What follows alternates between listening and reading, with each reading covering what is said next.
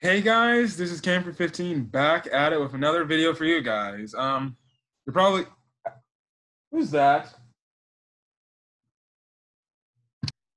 Sorry for that interruption, guys. Weird open. Hey guys, it's Cam for 15 along with the Red Wolf, and we're back here with another video for you guys. Now, you're probably wondering what happened to the video, and then why is this video re-uploaded? I went out and checked the video, and apparently there's audio issues and stuff like that. But we're gonna redo this video and make this video, and obviously re-review Sword Art Online episode 15 again. Sucks because it wasn't my initial reaction, but I digress. We wanted better quality with our video, and we're sorry on behalf of the audio issues. We will try to keep working on those earlier. It's just obviously connections, but the world with the way it is, Zoom is acting up on us. So I'm somewhere else in my house. Denzel, he obviously adjusted his stuff so things won't get interrupted. And I guess you could, huh? Hopefully. So are things a go? It's a go time. Okay. So after this quick break, we'll be back. So we'll be back in a few minutes. All right, guys, we're back. I know. I'll see maybe if I can edit a graphic on this. Maybe if I can be like many minutes later. But anyways, we're here to talk about SAO again, but this is the re-uploaded version, but we're here to talk about SAO. So, Denzel, would you like to start us off with what happened at the start of the episode? Okay, so yeah, what I mentioned already before, or tried to, Xenon was going after Victor and Berkeley in order to save Alice and Berkeley from Victor. But she arrived just to find out that she was too late to save Berkeley. And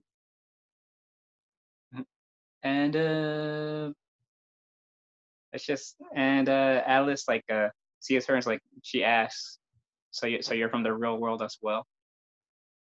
And Xenon says, yes, my name is Xenon. And Xenon also explains to her how Vecta is still alive. Mm-hmm. And Alice is all sobbing because Berkeley died for nothing, pretty much. You can say yeah. it. So yeah, and then since I said in last video, I'm gonna say it in this video. But in that entire dialogue, the dialogue is the audio's acting up again. Oh well, that's fine. That's fine. We good? Yeah. Okay. Anyways, the interesting thing here we get is, I guess, if you're a Kirito X Xenon, sure. You really enjoyed this part of the episode because, like the kiss, you kind of get a subtle kind of confirmation that Xenon really likes Kirito. It's never implied how much she likes him. Like, does she like him? Obviously, it would be stupid enough if she said she didn't like him as a friend. So I guess it's implied she likes him, but he's already taken from my buddy's favorite girl, Asuna. But I did find that funny, and the conversation kind of is like, listen, Kirito is here. He wants you to do what I'm telling you to do right now. So go. I'll hold him off, and yada yada yada. Okay. So the next scene was more battles with Asuna and Klein while they're healing or whatever. Am I correct on that? Yeah, pretty much. They're like resting a bit, I guess you can say, and they're like healing up right now. And yeah, and while they're talking, Asuna looks. I believe this is the moment where Asuna like looks up and sees a certain familiar figure, I guess you could say. I don't. You can take it from here. Okay. So this is when Klein goes up and he says, Asuna, don't you know who that is up there? No. Asuna says it. Asks Klein. does he look familiar? That's what Oh, she asked. okay. Okay. And Klein was the Well, one. all right. Okay. So, anyways, this is only for people who seen season 1 of Sword Art Online. Actually, let me get something straight. If you're watching Sword Art Online up to this point and you not watch season 1, I don't know what you're doing with your life while you just skip season 1. But okay, to each his own. Listen, if you don't remember, from season 1, there was an episode where Kirito was looking for some kind of revival item to try to see if he could bring back his former game. No, Cameron. That isn't where he appeared. He appeared in episode 6 of a criminal of a murder that apparently happened but didn't actually happen. Episode 6, if you remember. Oh, no. What are you talking about? I know what you're talking about. But the whole thing with the dude tried to dupe his team. I got it. Yeah. I remember that. Okay. Anyways, the dude's team, if you remember that, they were in this forest because they got duped and they were being tricked by the one guy in their party. So I know Kieran was there and Klein was there too. And this is when they got like Klein wasn't there. Klein wasn't there. He wasn't there. Only okay. Kirito and the other guys. Well, they kind of get raided by Laughing Coughing. Thank you for reminding me. And essentially, they ran into the leader. Now, we come back to the Alicization thing, and we find out who that guy is. Mm-hmm. It's the same dude. Same exact dude from way back in season 1. And we get the revelation that his real life is one of those American secret agent people. Mm-hmm. Which is it makes sense to why when he first got into the underworld, he was bent on killing people. And it only makes sense that it's a secret government agent too. If anything, you can probably say he's psychopathic. All those guys in their little group are sociopaths. Yeah. I just gotta say, I think after this is all resolved, I think Austin is probably go see if they can go arrest that guy. Because he's in Laughing Coffin and he killed people, like legit people. I know he does government stuff, but he did kill people on his own accord. Like, that's not good. How did they not catch him? How is he able to like go for this long? Maybe probably because he was in the government and the American government and the American government, like, what is it? They're not just gonna hand over their freaking one of their government agents to Japan. And only from what I remember, I think it was only like a Japan thing. It wasn't to the outside world, not to my recollection. Mm-hmm. So maybe that's why. Plus, like I said, maybe it's because he's a government agent and he could get away with that. But yeah, don't ask me. And then you got to think about it. It would probably create in the real world a war possibly between Japan and America. If we're just being real. So that too. But I envision those government spies are going to get arrested because their time's going to run out on what they need to get, which is Alice. So it looks like they're going to get arrested either way. So yeah. Okay. But it is interesting. We find out that the entire time he is the leader of Laughing Coffee. We finally get the Laughing Coffee, and now they take him down. So they really are trying to end everything from the original SAO here. Mm-hmm. Your thoughts on that revelation, Denzel? Oh my god. It's so he basically, I don't know, told a lie to all the American players and pretty much And the new Korean and Chinese players coming in here too. Yeah. But go ahead. So I don't know what to say, Cameron, to that scene actually, because Okay.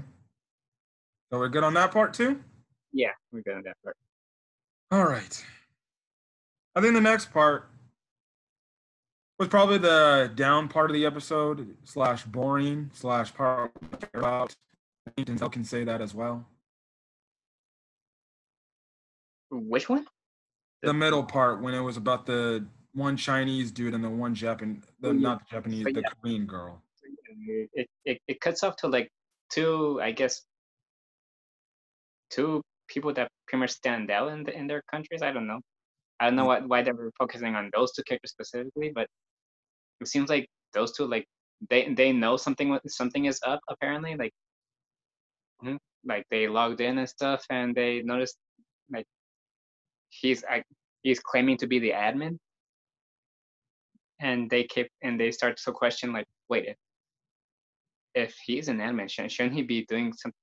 Shouldn't he be like, I don't know, be able to like close it all down and stuff?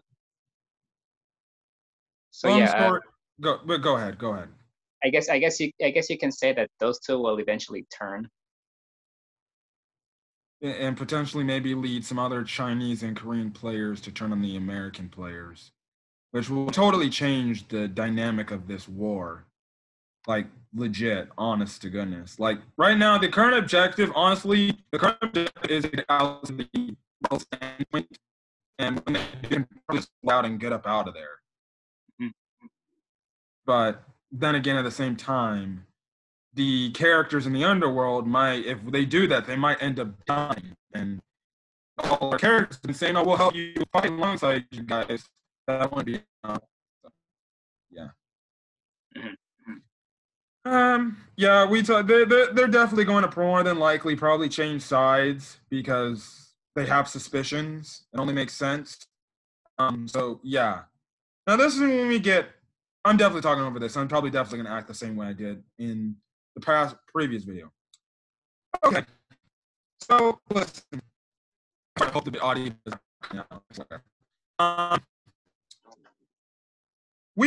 I know for the longest time, the SAO anime community, they asked this question after last week. How is Vector's, I guess you can say, GGO account gonna triumph this STL Vector demon god? Well, I'll be damned. They just freaking did it. I don't know if they did it from ass pull reasons or some other reasons, but they did it. Well, like I also explained in the other video, maybe it's the same power as the God Vector himself, because it's basically the same person just with a gun. Anyways, look,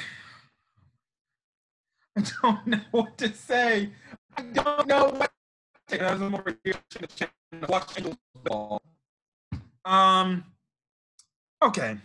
So Xenon's waiting, and it cuts from whatever's going on in the main battle. This totally the underworld, and this black ooze drops down. I kid you not. It looked like some Venom symbiote type of shit. That's how evil this guy is. This dude reaches his arm out of this puddle of ooze, comes out. I kid you not, like he's himself. My God. I'm not cutting. This audio's not cutting in and out, right? You guys should see his face in the previous video. I actually deleted that video. That video's long gone. Yeah, you guys should have seen his reaction. He was all like, all right. Okay, funny aside, coming back to the funny, coming back to this part. So this guy comes out. I kid you not, dude.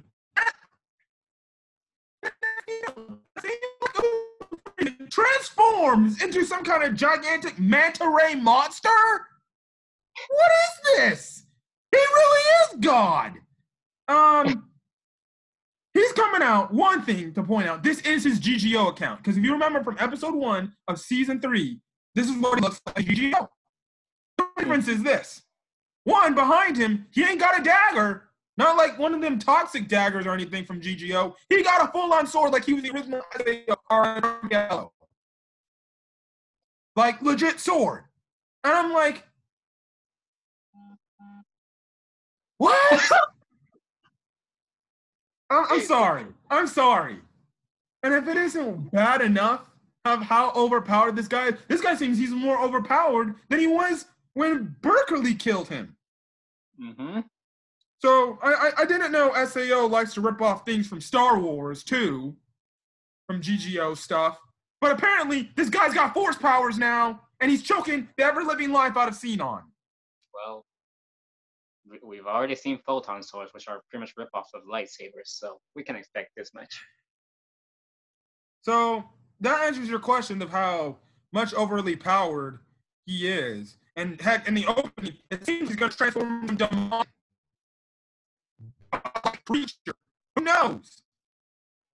I'm not trying to say I'm not disappointed. I'm not ranting or anything. I actually think this is pretty cool. I'm just saying, like, so if you can just bring in GO account, why aren't climbing the others account over? Okay, but we know we gotta make such an OP-ass villain only Kirito can destroy. Because let's be real, Kirito's OP. But what if Kirito can't beat him alone? That's the question. No, listen. Kirito beat fucking Kayaba in season 1. The game administrator of SAO beat him. With his little girlfriend. I'm pretty sure the administrator wouldn't stand a chance against Kayaba. And plus, Kirito was struggling against Kayaba, if you remember.